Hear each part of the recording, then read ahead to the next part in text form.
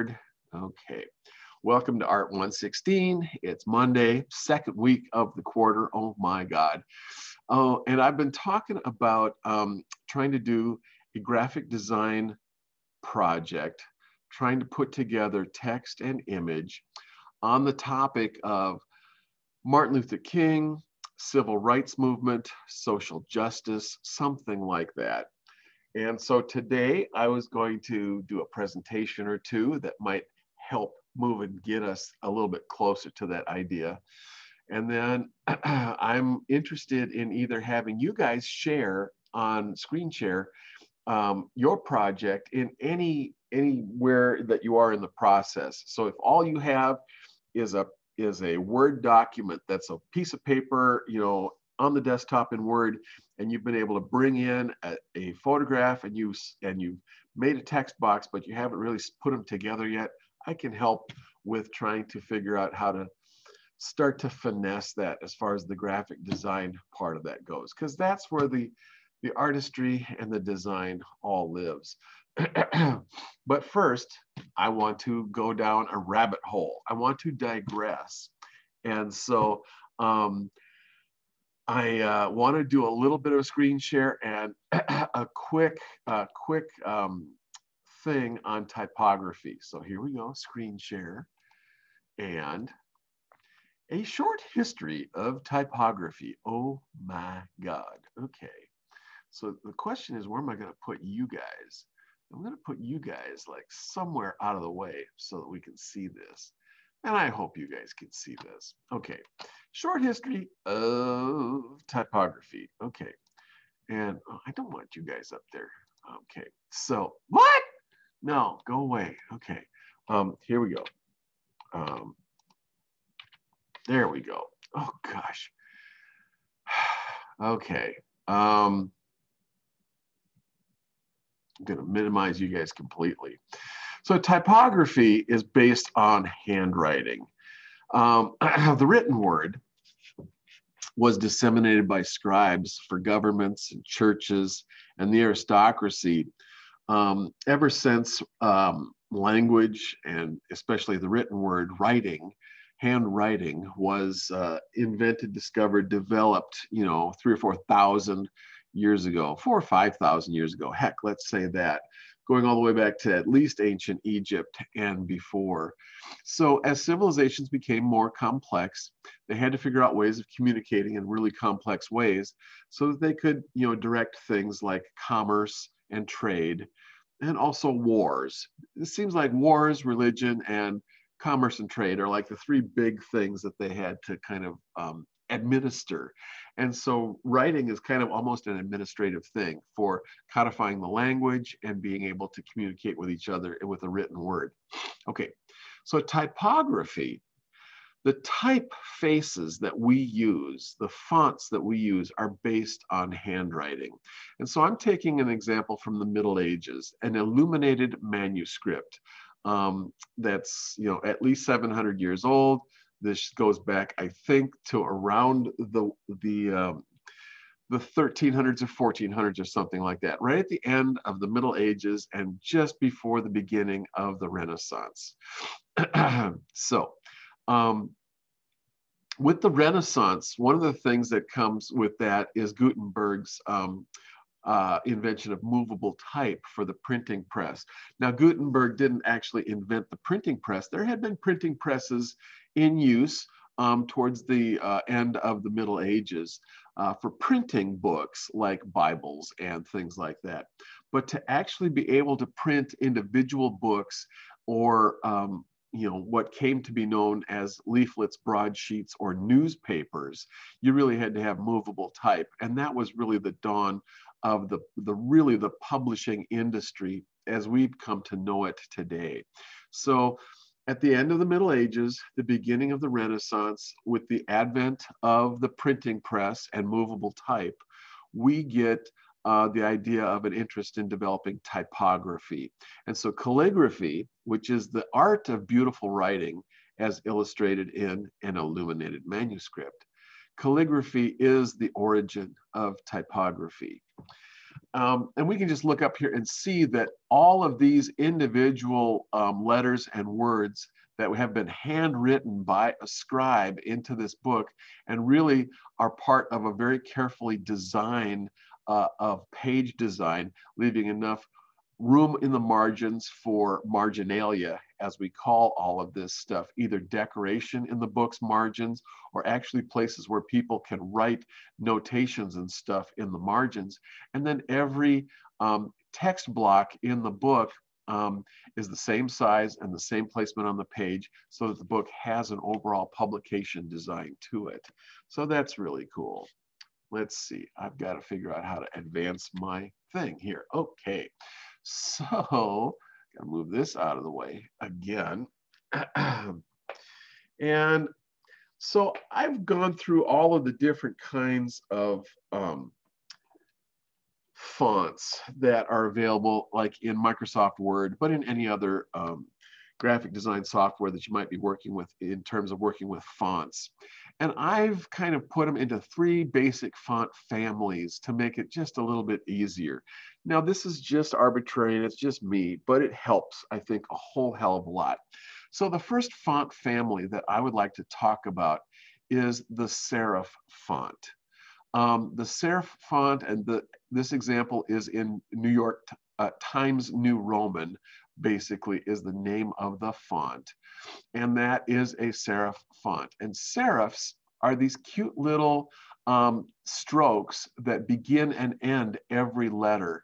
And as a matter of fact, every letter is constructed as if it were being written with a calligraphic pen, so that when you start at the beginning of the S, you have this downward stroke right here, and then you move sideways, and with the calligraphic pen, your line actually becomes thinner as you move sideways. Then as you move down or vertically, your line becomes thicker using a calligraphic pen. And then as you move sideways or horizontally again, the line gets thinner. And then this last little stroke here is a serif. And so all of these letters begin with some kind of little grace note, some kind of little stroke that begins every letter and ends every letter, and those are called serifs. And so any kind of formal font that you see that is particularly has a history with publishing, it goes back in time to the publishing and printing industry, and these things go back hundreds of years to the beginning of the printing industry, basically. These are all serif fonts. Now, why do we use serifs in publications, in text, especially in textbooks and in book publishing? Because these little serifs actually become really nice little connective tissue that help the individual letters kind of flow together visually. And so when this is in really small font and really small typeface size on the page, your eye doesn't get eye strain from reading rapidly from word to word and putting them together into sentences and having the sentences flow as you're reading. So serif fonts are really good because they're legible, they reduce eye strain in the viewer, and they're very good for the publishing industry. So now we come to the sans serif font. Sans serif, a French word sans meaning without, or doesn't have it, or none. So sans serif fonts really got going in the 20th century, the end of the 19th, the early 20th century, as modernism really got on a roll. With the Industrial Revolution in high gear and all kinds of new discoveries happening in science and art and philosophy and all over the place, but mostly in science. The 20th century and modernism thought that it could kind of throw away all of the old stuff, all of tradition and everything, and kind of reinvent the world and reinvent the Western world in a whole new way. And sans serif fonts were part of that because it was a kind of a modern, bold way of communicating. So these kinds of fonts were developed for the publishing industry in the 20th century. And by the 1960s and 70s, when things were really rocking and rolling, and we had all kinds of really wonderful hippie publications out there, we finally realized that sans serif fonts are not actually very easy to read, especially in small sizes, especially on large pages of dense type, because the sans serif font doesn't have any other serifs. And so each individual letter scans more like an individual letter, and it's much harder to see them building words and sentences than a serif font. This causes more eye strain when it's read in small, when it's published in small sizes. And so for the most part, after the 1970s, sans serif fonts have been relegated to headlines, subheadings, and those larger areas of text where you might want to call attention to something in a different way than in the traditional way. So you're going to see now in most newspapers, sans serif fonts are used for headlines and subheads, and the serif fonts are still used for the body text of the publication. Finally, we get to novelty fonts. Novelty fonts are ridiculous because they're very kind of difficult to read. They do not scan very well, and they really don't work well for body text in the publishing industry. This particular novelty font right here is called Edwardian script, and it's really the kind of thing that you would use in a wedding invitation. It's a very fancy frilly thing kind of based on handwriting. And so lots of different novelty fonts are out there, and some of them lend themselves to particular uses like movie posters and movie poster headlines, Broadway posters and Broadway programs and stuff like that have really certain kinds of fonts that say show business, and they say Broadway and show tunes and all that kind of stuff. And so these cultural ideas are baked into the font itself because of where it's been used historically and what people have come to expect it from each one of these fonts. So let me just see. Fonts or typefaces come in three main families: serif, sans serif, and decorative or novelty fonts. Serif fonts trace their origins back to calligraphic handwriting and contain little strokes that begin and end each letter. Then I've changed fonts down here actually to a sans serif font. Sans serif fonts first appeared in the 19th century and are considered modern. They're block letters without serifs, like Arial, which this stuff is written in. So we want to just, I've got two more slides to really talk about and show you guys. And I have got to get this thing to go. So let's see, did I go? I skipped one. I skipped that one. Okay, so here I have something that is an example from Albrecht Dürer's treatise on measurement from 1525. So at the beginning of the Renaissance, we call this the High Renaissance. This is when Leonardo and Michelangelo and Raphael were working down in Italy, and in Germany, Albrecht Dürer was one of the Renaissance artists in the Northern Renaissance. And in addition to woodblock printing and painting, he was also a designer and designed fonts. And so this panel right here that shows the A's, B's, C's, and D's, and really kind of shows his attention to detail in terms of the proportions of each letter that he has designed in this alphabet, is really interesting. Fonts are carefully designed based on elements of design and the principles of organization that we have studied last quarter if you took Basic Design 1 from me.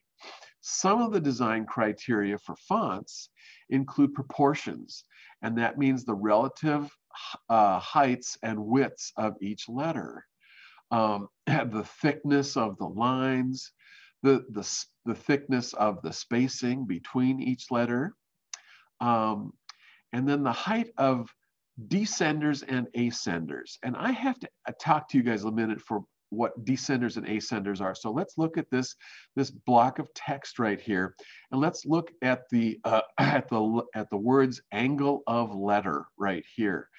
because the word angle is all lowercase letters, and pretty much the size of the lowercase letter is kind of a basic building block for the font. And then where the G hangs down below this line of lowercase letters, that's a descender right there. And where the L goes up above the upper edge of the line of lowercase letters, that's an ascender. So the F, the upper portion of the F is an ascender, and the lower part of a P that goes below the baseline is a descender. Then we also have the angles of letters. Are they straight up and down, or are they at an angle, like italicized text, and that kind of stuff. There's lots of different ways to change the sizes and proportions and shapes of the letters that you are designing for any particular typography or typeface. So it just lets us know that the reason that typefaces look different, that the reason that fonts look different is because the shapes of the letters are different. And the shapes of the letters are really based on how a designer designed all of the letters in the alphabet to be that particular font. Okay, so where do I go here? I got to advance this one more thing. So we're going to be using fonts in design, in our graphic design. So here's 4 bullet points for us to try to keep in mind while we're doing this.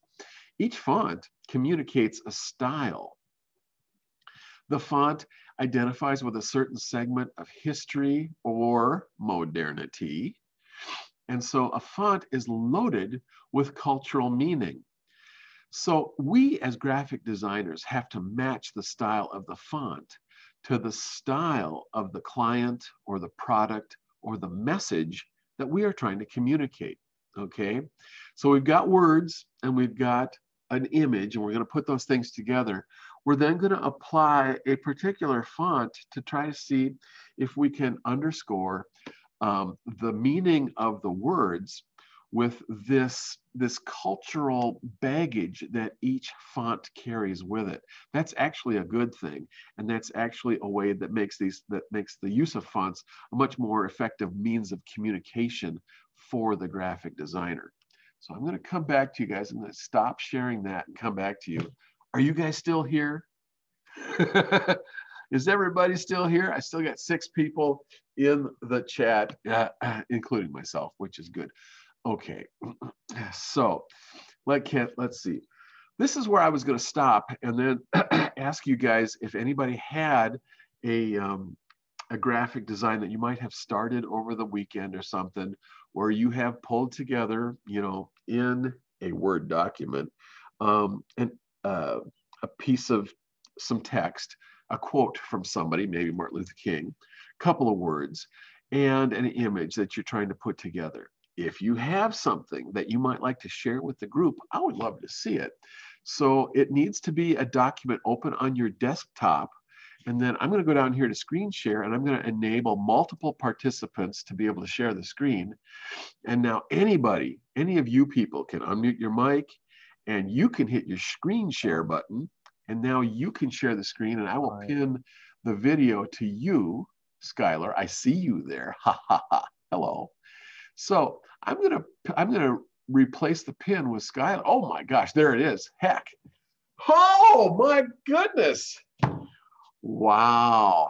Okay. So okay, Skylar, go ahead and you can talk and tell us what's going on here a little bit.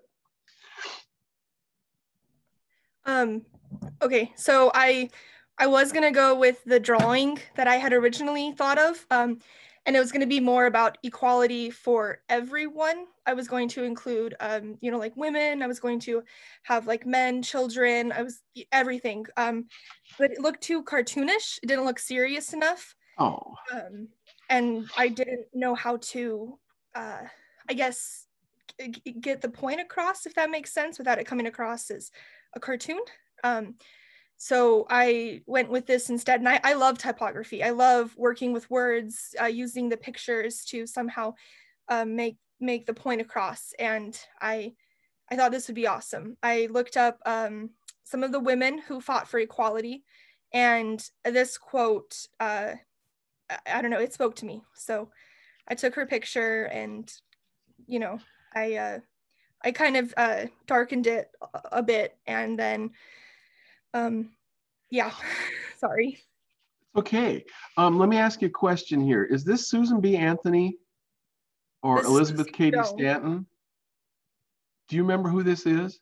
Lucy Stone. Lucy Stone. Oh, I'm sorry. Okay, Lucy Stone. If I had read far enough down, I would have saw Lucy Stone's name right there. Okay, Lucy Stone. And so she was one of the suffragists. So I love what you have done here. You've taken her photograph into what the heck is this anyway? Photoshop. Is this Photoshop? Okay. Yeah. Okay, so you've brought her into Photoshop. And do you have the ability to play with text in Photoshop too? Yes. Okay, so you've done something with this text in terms of trying to conform it to the outside contours of her face. And you've got a couple of different font sizes going on here. So make this world better. Fight for equality. You've got a headline and then a subhead. Then you've got Lucy Stone and her dates on there, 1818 to 1893.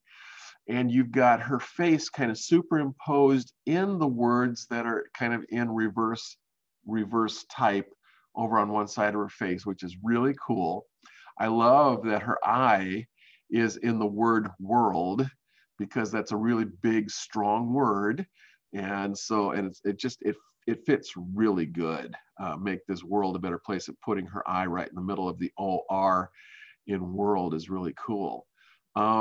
So you were wondering whether this is working good enough, or if it's effective enough, or what to do to make it better. Is that what you're asking me? Yeah, I don't know. I'm always self-doubting, so. Well, gosh, I like the abstraction that you have done here, because parts of her head, like her forehead and her chin and jawline, are missing on the side of it where the words are. And so we play with the idea of, gosh, do we want to fill those in with the rest of the photograph or not? I kind of like that it is chopped up a little bit, that the abstraction is happening, because it makes the words stronger than if they were trying to just be superimposed on top of the photograph of her face. You've left us with half of her face, or maybe just a little bit less than half because of where the nose is. But anyway, I think it's super effective. I don't know what else to do. Have you tried to put maybe just a tiny little wash of some color in the words, like a sepia tone or a very, very light yellow or something? Or not, because it doesn't really have to be there. I was just wondering if that made the words then too much different than her face that was just all in black and white over on the right side of the screen. I can try it. Yeah, I can try. Okay, you can do stuff like that, or here's another idea. I love what the big words are doing is really, really effective. So make this world better.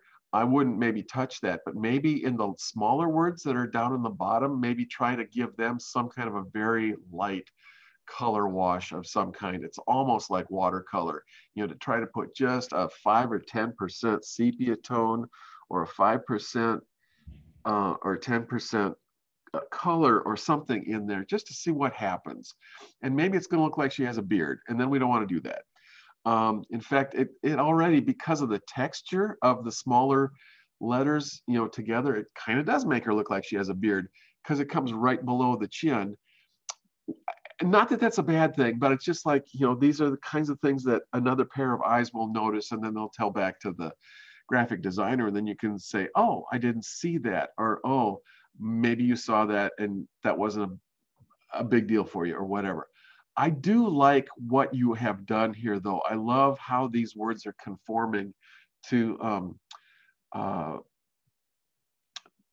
the face, and what's going on here with this stacked vertical set of text. Did you have I don't know, any ideas or questions about anything that you thought you might want to try in terms of moving stuff or changing the font or anything? I mean, this font is really skinny, but you need to do that to fit the words into the side of her face. I don't know what the answer is. This is good because this takes a big risk. And part of being a bold graphic designer is to be able to take risks and try stuff that you're taking artistic risks, and you're trying to bring your audience along with you. You're trying to bring either the client who has hired you to do the graphic design, because you're trying to sell this to the client, but also ultimately you're trying to sell the client's audience, whether they are customers or whether it's the public or whatever it is. You're trying to sell them on the concept. And so, yeah, the words, chop her face up a little bit. And so it kind of looks monstrous and ghastly somewhat. But if you spend time with it, and if you zoom in and you really see the gentleness of her eyes, unifying both sides of the composition, I think it really works, and it's pretty strong. But it is an abstraction, and so it is a pretty big leap for that kind of thing. So what do you think after I've said all those wonderful, crazy ideas and stuff? Do you have a reaction to my reaction? I don't know.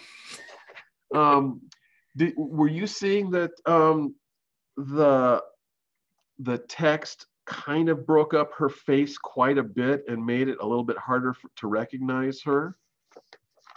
This is good, thank you. I was just signing a piece of paper for another student who knocked on my door, so I was distracted there for about 10 seconds.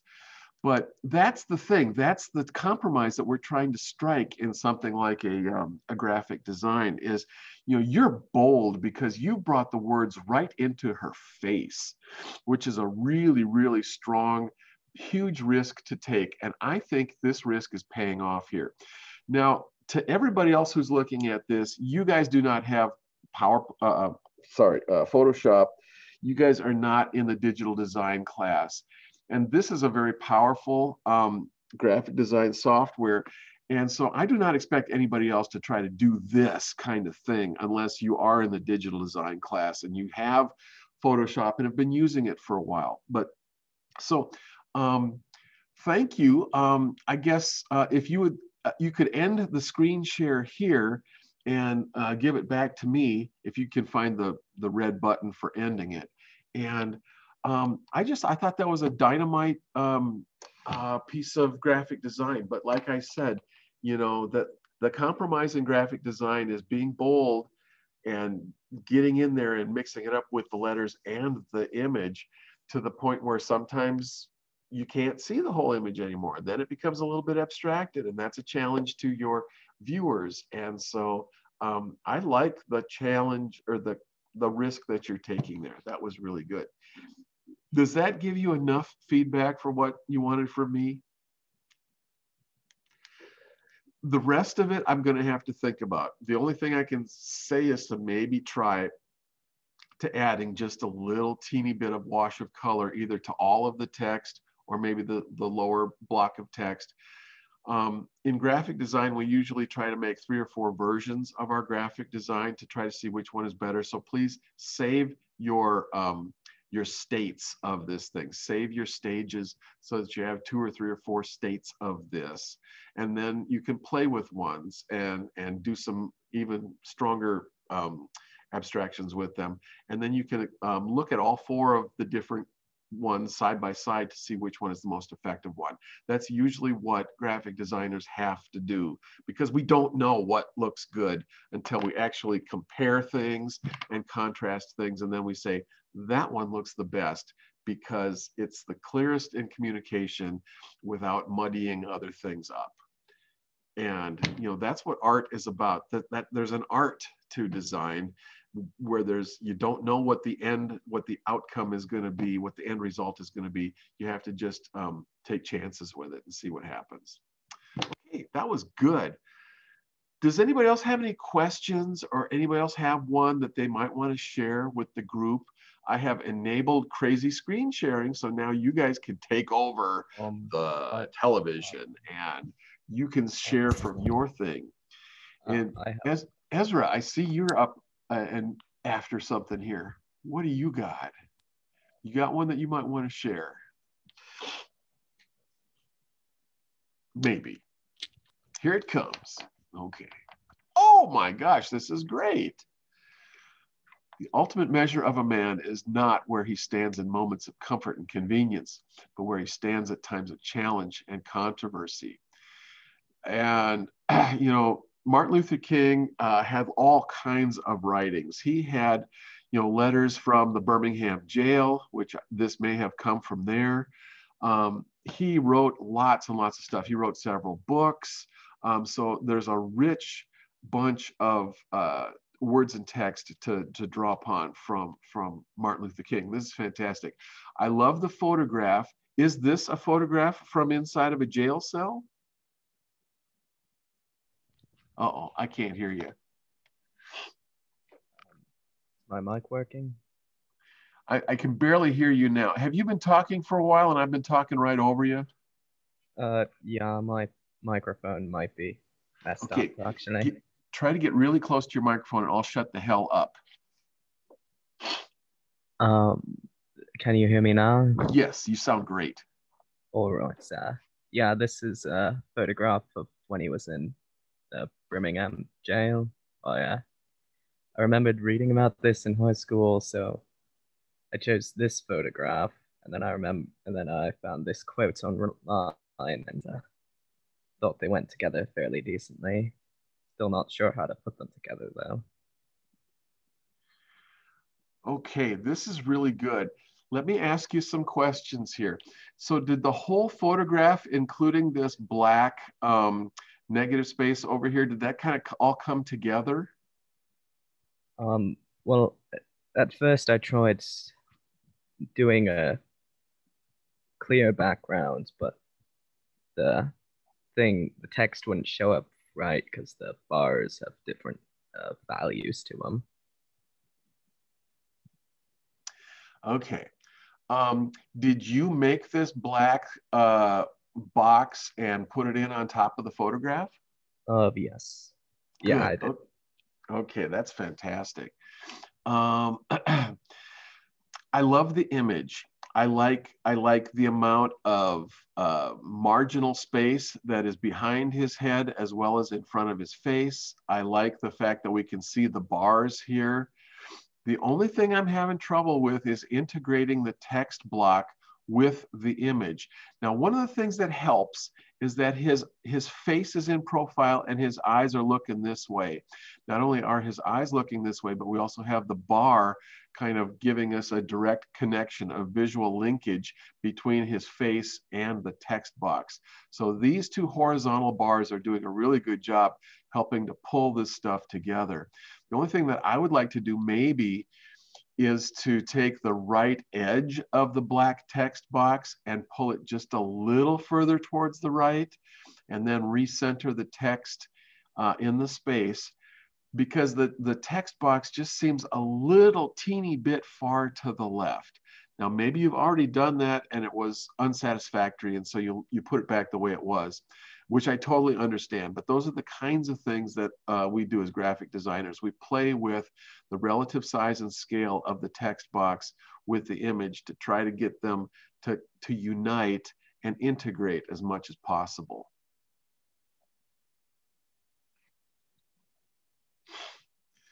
I love this photograph. I've never seen it before. I like how thoughtful he looks with his hand, with the index finger against his chin like that. He looks thoughtful as he's grasping the bar with his other hand. Okay, if you got anything else you wanted to talk about this one, you'll have to really lean in so that I can hear you. No, nothing else. Should I stop sharing? Ezra, this is fantastic. This is a really good start. Thank you very much for sharing this. And if you can upload this to our coursework, and I can find a copy of it, I might be able to open this up, and then I could play with this in front of God and everybody next time. And I could play with it, or I can play with a copy of it so that I don't mess up your original. But I would just like to play around with the text and, you know, the fonts and everything else. I love the font that you've chosen. It's a pretty much a sans serif font. I like that very much. Actually, that was kind of just the font that I didn't actually change the fonts yet, so I was just getting it mapped That was out. the default setting? Yeah. Okay. All right. Well, Martin Luther King is a modern figure. He's a mid-20th century figure. And so using a mid-20th century font to go along with him, a modern font, is a good way to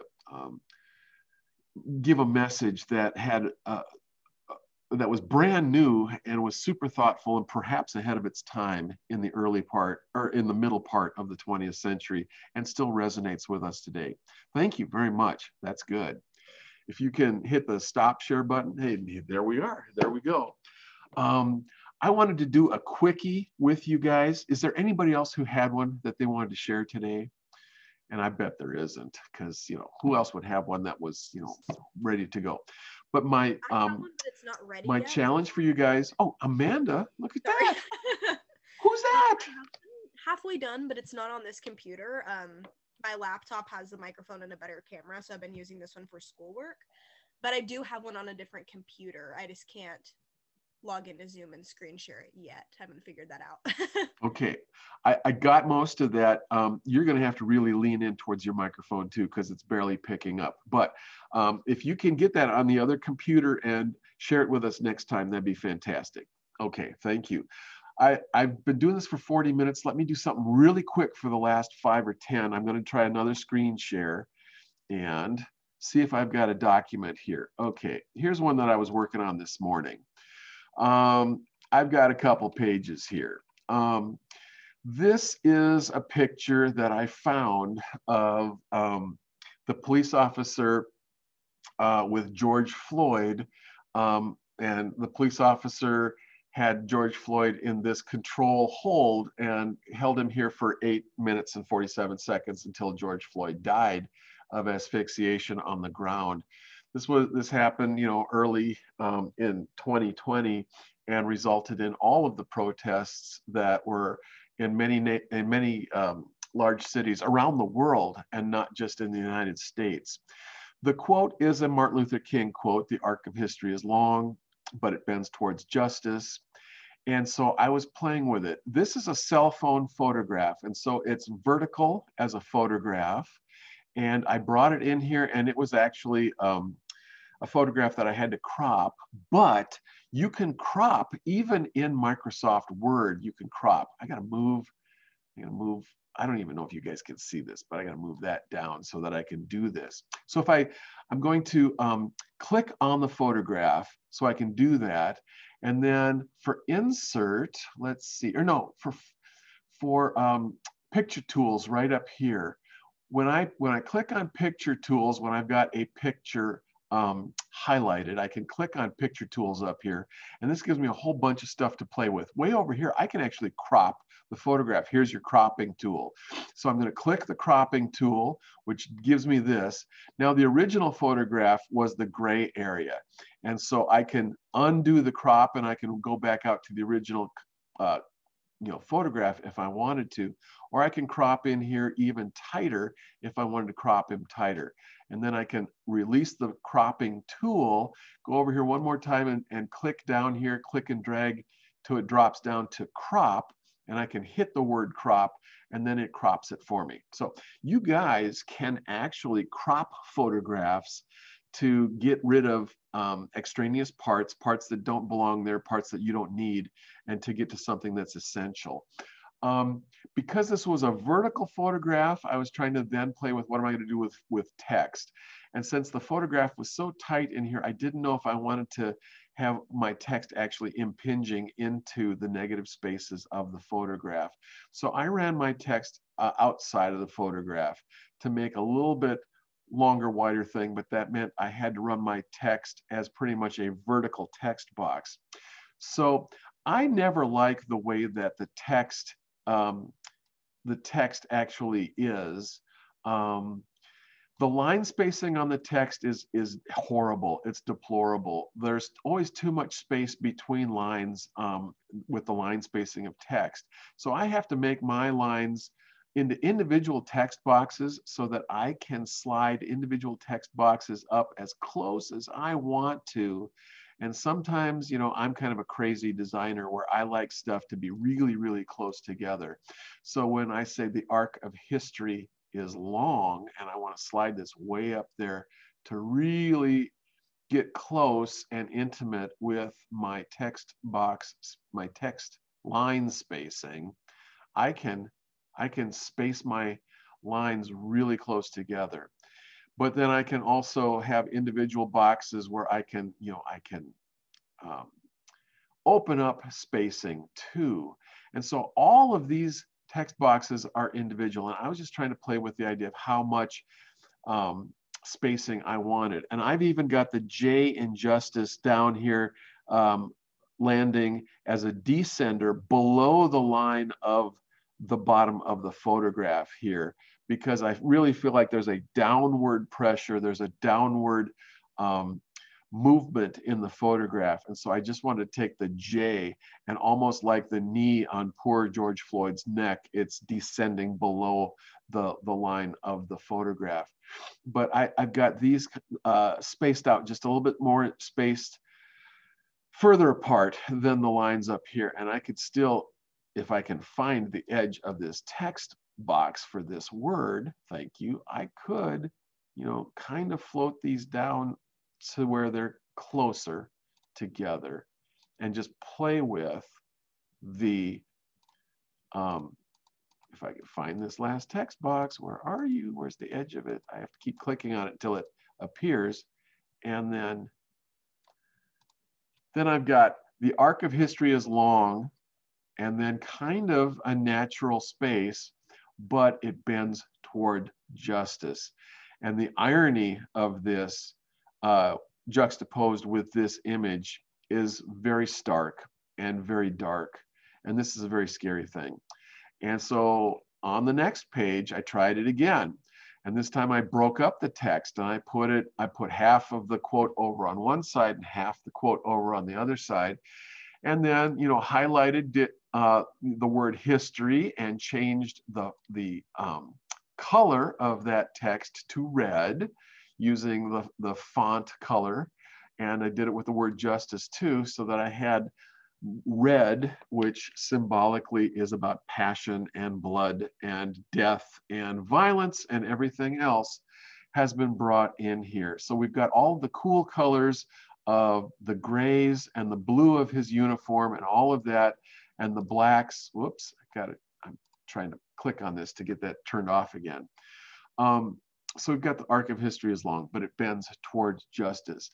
And so depending on the spacing that you're going to put this and where this wants to go in a news article, in a magazine article, on a website, you know, that kind of depends on how you want to play with the words and stuff. But I'm just playing with this as a graphic design, as an artwork. And so the arc of history is long, and then on the same line as long, but continuing over on the other side is where I put the word but, and then another space, it bends towards justice. And justice is right here, exactly lined up on the same horizontal axis as George Floyd's head. So those were two approaches that I did this morning with the morning class to try to play with this stuff. Do you guys want to chime in? And if you do, if you want to make a comment, you're going to have to bend in really close to your microphone to say anything. But please pipe right up if anybody has a comment that you'd like to say.